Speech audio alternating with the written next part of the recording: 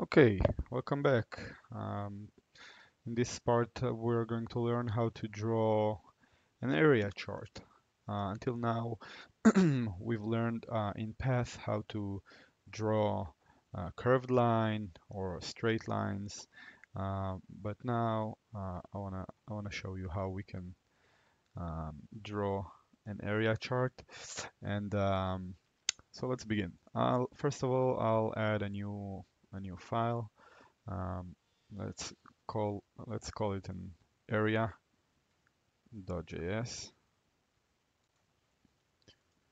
Enter. Okay, now I'm going back to my HTML and I'm going to point to area.js. Refresh it. Okay, I have a blank line, a blank page. Sorry. Going back to area.js.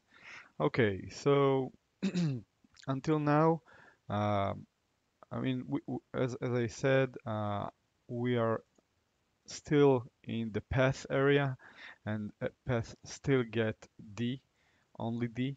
Um, but before we saw lines connected one to another, creating a path with straight lines or with curved lines. And I want to show you how we can create an area chart. And for area chart, we need a new data array, a different one. So let's create it. First of all, I'm gonna add 10 different values. It doesn't really matter what are the values. Uh, Only thing that you probably will notice is that I'm using 1, 2, 3, 6, 7, 8, 9. Okay, I'm using increased values and okay. 1, 2, 3, 4, 5, 6, 7, 8, 9, 10. Okay, good. Those are my 10 values. And if I wanna, you know what, let's say 12, 522, and 560. And I'll create a new data array, but I'll call that uh, data month. And in here, of course, oops, I'll create one for each month. So 12 values here and 12 values in here. Um, let's create uh, two values, variables, sorry, for the height.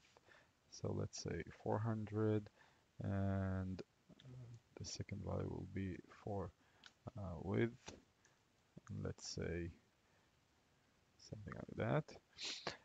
Okay, now, so at the previous video, we saw how we are creating a generator for line. So now I'm going to show you how to create a generator for area. So let's call that an area like that, and taking D3 dot surprising area like that. Okay, and in here we are going to use X. I'm leaving it like that for a second. But instead of y only, we are using y0 and, sorry, and y1, like that, closing that. Okay, so this is what we're getting.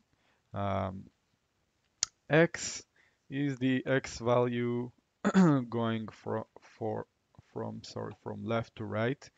Remember the 0, 0 coordinates are in here, and Y goes down like that, and X goes to the right. So my X, uh, sorry again, um, because I'm using Y0 and Y1, I need to explain why I'm doing it like that. So y0 is basically um, um, is we are using it as the baseline because um, y goes from 0 to I don't know how much, but let's say 100%. I want to flip. We want to flip the view, and we want to create the zero origin for y at the bottom and not at the top. Okay, so we took I'm taking y0 and I'm saying let's use 400 as the baseline for y. I'll show you that um, and explain that when we'll finish to fill all the details, and you'll see that on our page. But I'm telling you that y0 is the lowest the lowest y coordinate that we're trying to use, and y1 will be a function. If it's not very intuitive, just be patient and I'll explain everything at the end. Um, but in here, my function is getting d and returning um, the height minus d. Okay, so if I'm gonna use the data array as the height. So if I'm getting 14, then uh, this will be at 400, and the first position will be at 400 minus 14. Okay, that's how I'm calculating this value for y1. So it will be above it. Okay, and x will be also a function because I want it to be changed like the month of the year, and I'll do it, sorry, like that. Return um, I times 20, let's say, like that. And okay, so this is um, the generator for the area. Okay, and now I want to append that to my page. So like before, like we've done at the previous videos, I'm creating an SVG. Okay, I'll do that quickly. D3 dot select body dot append SVG dot attr height 100% dot attr width 100%, like that. And in here, SVG, and this is the important part, SVG append. We are appending path. Okay, sorry, path, like that. And the attribute is D, like in here, D.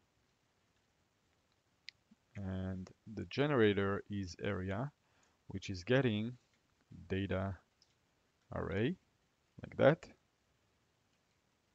Okay, I'm saving that. Going back to my page, sorry, refreshing it. Okay, and we have this chart. Um, let's change the last values, say 200, 3, 3, 3.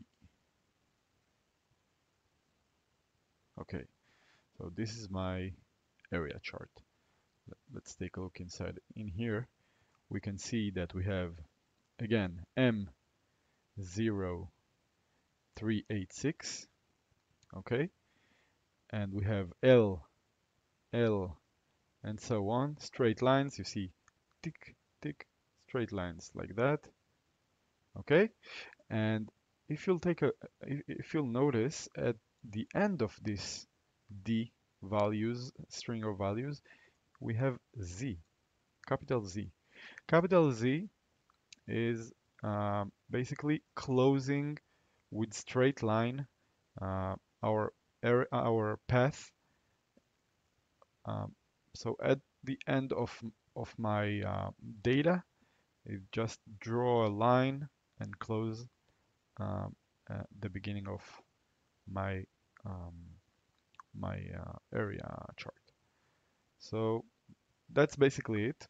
Okay, um, and that's how you can create an area chart. Obviously, you can change the filling of this by going, sorry, to here, and you can say like that.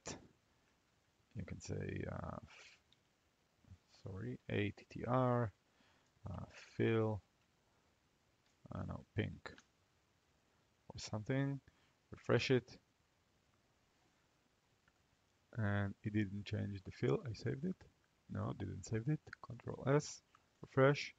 Okay, and my area chart is filled with pink. That's it for now. Thanks for joining me, and don't forget to subscribe my channel, and I'll see you at the next part of this tutorial. Goodbye.